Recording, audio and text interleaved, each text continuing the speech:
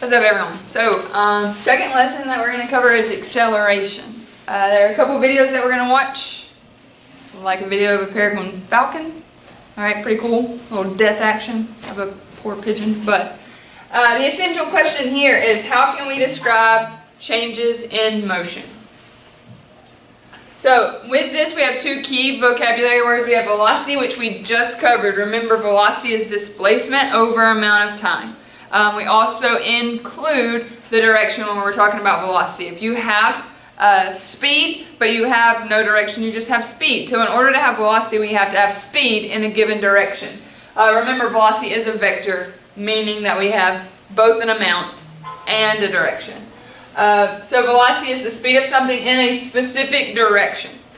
Vector is a measurement that tells us both how much and which direction. Velocity is a vector, and acceleration is going to be a vector as well. Speed is not. So our first topic is, what is acceleration? This will be on your test. This is another good thing to write down. So, acceleration is a vector which measures the rate at which an object's velocity changes over a period of time. Remember, a rate is just how much something changes in a given amount of time. In this case, we're looking at how much speed changes in a certain amount of time. So here we have a drawing of a boy. He's running to kick a soccer ball. We'll call this boy Carlos. Alright, so we have Carlos running to kick a soccer ball. Alright, the boy accelerates to catch up to the ball over 5 seconds. His velocity increases from 2 meters per second to 5 meters per second. So he starts off slow and he picks up speed, alright, in a time of 5 seconds. So we're going to find out how we can solve for acceleration in a little bit later. Alright, there are 3 ways that something can accelerate. 1, it can speed up. So here we have a bat. He's kind of chilling. He's a happy bat. He's a cute bat. He might be the bat that started the coronavirus. We don't know.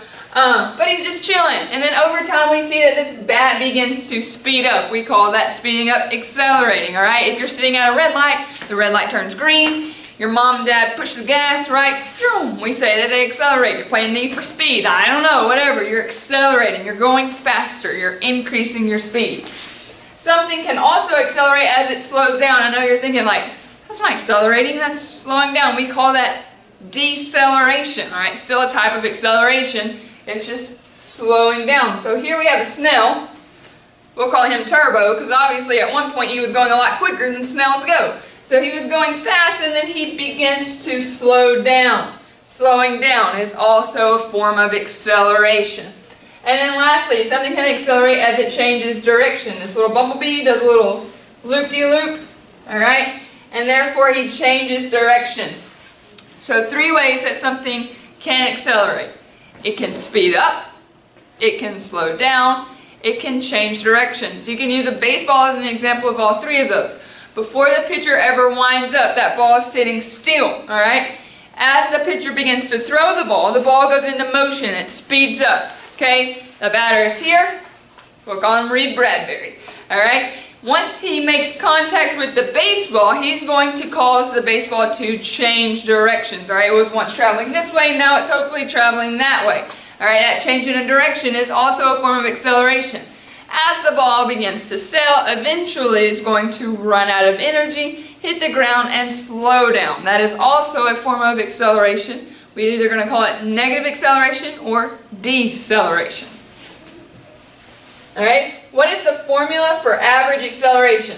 Take that object's final velocity minus the initial velocity and divide it by time that's passed to find acceleration. So acceleration equals our final velocity minus our initial velocity. So the final speed we were traveling minus the initial speed we were traveling over the time that that change took place. So, if the car begins going 60 miles per hour, it finishes at 100 miles per hour, and it took 2 seconds to do so, we can solve for acceleration. Our acceleration, according to this, would be 100 miles per hour minus 60 miles per hour divided by 2 seconds. Alright? 60 miles per hour minus, or 100 miles per hour minus 60 miles per hour divided by 2 seconds. We'll see this in the next slide as well. Alright, so acceleration equals final velocity minus initial velocity divided by time. So acceleration equals 100 miles per hour minus 60 miles per hour divided by 2 seconds. So acceleration equals 40 miles per hour divided by 2 seconds. 40 miles per hour divided by 2 seconds will give us an acceleration of 20 miles per hour per second. Sorry, 20 miles per hour per second. So the car's velocity is increasing 20 miles per hour each second. So as each second passes, that car is going 20 miles per hour faster than it was previously going the second before. What are the units for average acceleration? Recall the units for velocity is a distance over time. So when we're looking at velocity, velocity units are things like meters per second, centimeters per second, kilometers per hour. Those are all types of metric measurements. You guys are most familiar with miles per hour. So it's a unit of distance over a given amount of time. When it comes to acceleration, it's a change in velocity over a unit of time. Therefore, the unit of acceleration will end up being meters per second per second. Alright, because we are dividing our speed by another time. So we're dividing meters per second by seconds. So meters per second divided by seconds will give us meters per second, which is meters per second squared. Alright? Or in this case, centimeters per second per second. Remember, we read that line as per, so centimeters per second is the same as centimeters per second squared. Alright, the average acceleration is a change in velocity over a unit of time. Usually that time is seconds. Therefore, the acceleration can be kilometers per hour per second or miles per hour per second. Alright, so we're going to try a few examples. A cheetah, spelled with an H. Alright, a cheetah is the fastest accelerating land animal on the planet. It accelerates from 0 miles per hour to 60 miles per hour in 3 seconds. Calculate the rate of acceleration. Alright?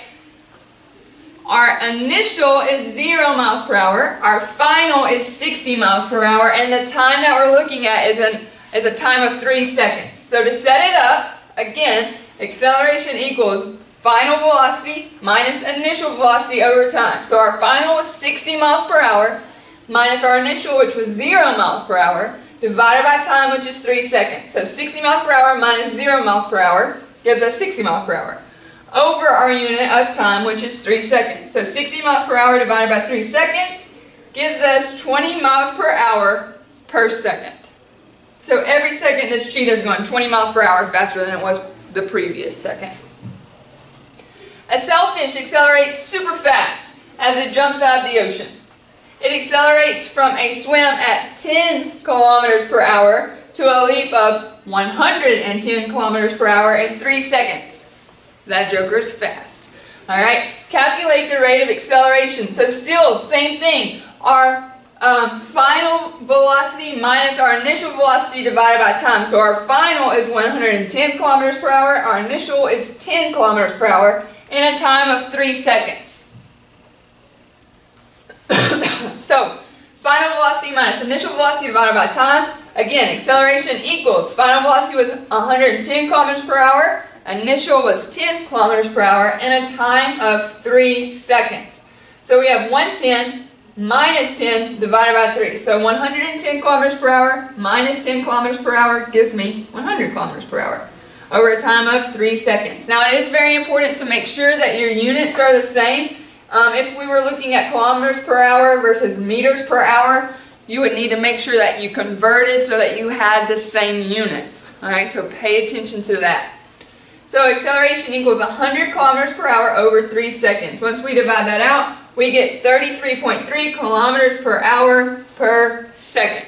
So every second, that sailfish is going 33.3 kilometers per hour faster than it was the previous second. Alright, quick watch. Before we watch this before we solve for the peregrine falcon video or problem, we're going to watch a video on the peregrine falcon killing a pigeon.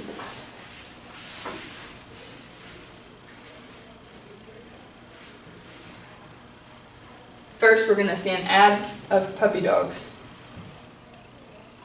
Oh, just kidding. I want to hear it, but I don't think we have sound until this video's over. Aww. So cute. Not that one. You're not that cute. 5, 4, 3, 2. Here we go.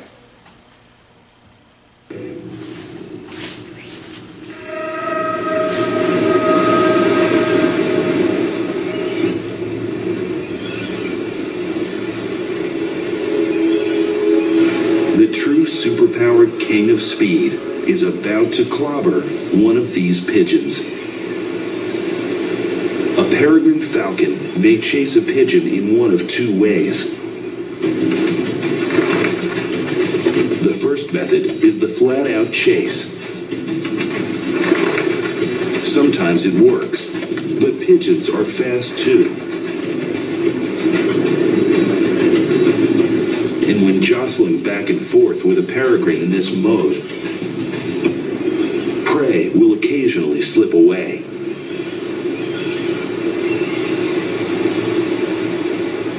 When this happens, the peregrine can recalibrate and switch to method number 2.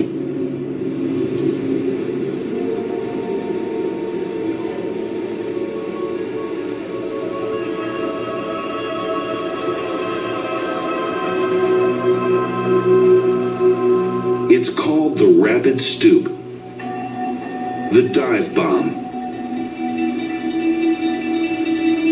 The attack begins slowly, then gradually picks up speed. Its wings tucked in, the falcon is approaching 200 miles per hour.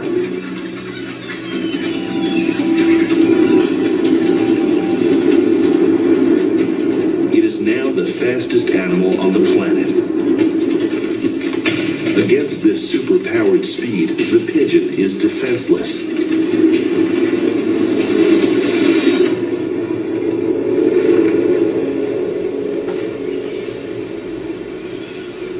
It's tough to hide from an attack like that.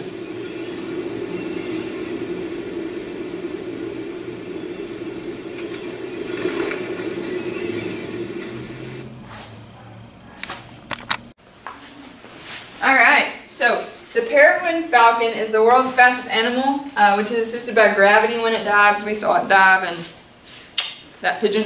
But it accelerates from flight at 20 miles per hour to a dive at 240 miles per hour in just 5 seconds. So some of you thought Rock and Roller Coaster was fast. The falcon, got nothing on that. So calculate the rate of its acceleration. So again, we take the final velocity minus the initial velocity over time. So the final velocity is 240 miles per hour minus the initial velocity, which is 20 miles per hour, divided by the time it takes to do that, which is 5 seconds. So 240 miles per hour minus 20 miles per hour gives me 220 miles per hour. And again, our time is 5 seconds. So 220 miles per hour over 5 seconds. 220 divided by 5 is 44 miles per hour per second. So every second this falcon is going 44 miles per hour faster than it was the previous second. Alright, what are deceleration and negative acceleration? So regardless of direction, deceleration always means the object is slowing down. Deceleration, negative acceleration are going to be the same thing. It's just two different ways to say it. So negative acceleration just means slowing down. Deceleration is slowing down as well. So the car decelerates quickly to avoid driving off the cliff. Hopefully. Alright, so we want that car to slow down, to negative accelerate, and so forth. Alright, not to be confused with negative acceleration, which means one of two things. Decreasing speed in the positive direction, so if it's going this way, it's slowing down in the positive direction, or increasing speed in a negative direction. Remember we looked at that number graph So I kind of told you a little wrong there, but if we have negative acceleration, we're accelerating to the left at a quick rate on that number graph. If you can think back to the previous section where we had the cars and the gas pump, it would be going to the left at a fast rate. Alright, so we're either slowing down or we're going in the opposite direction, in the negative direction, very quickly. In this case, the car is decreasing speed in the positive direction, so it has negative acceleration. So what does having zero acceleration mean? Remember that acceleration is the rate of change of velocity over time. So acceleration, three things: speeding up, slowing down, changing direction. So what would it mean if an object had zero acceleration? The satellite is traveling the same speed in the same direction. Its velocity is constant, therefore it has zero acceleration. Alright, if I'm walking 1 mile per hour north, I'm going to have to continue to walk 1 mile per hour north forever, alright, in order to have zero acceleration. I can't turn to the right, I can't turn to the left. If I'm on my bicycle, I can't push the brakes. I have to go 1 mile per hour north forever to have zero acceleration. It does not mean that the object is not moving. It can be moving. It can also not be moving. A rock that just sits there forever. Alright? But in this case, this flying saucer, which may or may not exist, alright, would be going north at 1 second per whatever. Alright? Forever. Not changing direction, not speeding up, not slowing down, going the same speed forever. So now you guys are going to practice what you learned. There's going to be a sum it up. You'll find that on Canvas. Your test again will be in Google Classroom. So all of your homework or all of the practice problems will be in Google Classroom. All of your tests, will be in Canvas. So sorry, practice problems, Canvas, test, Google Classroom. Remember, in Google Classroom, it is a locked browser, but you are free to use any notes or practice problems that you've done previously in Canvas on this, or any notes that you took over this video, you can use that on your test as well. What you cannot use is your cell phone or your buddy, unless you want to have a guilty conscience from here on out. Like Ms. Shelton hooked us up, didn't make us do a million edge elastic, and here I am cheating. I am a scumbag. I am gum on the bottom of someone's shoe. Alright? If that's you, don't be lame. Alright? Don't be lame. Don't be that person. So, hope you guys are having a good day. See you later.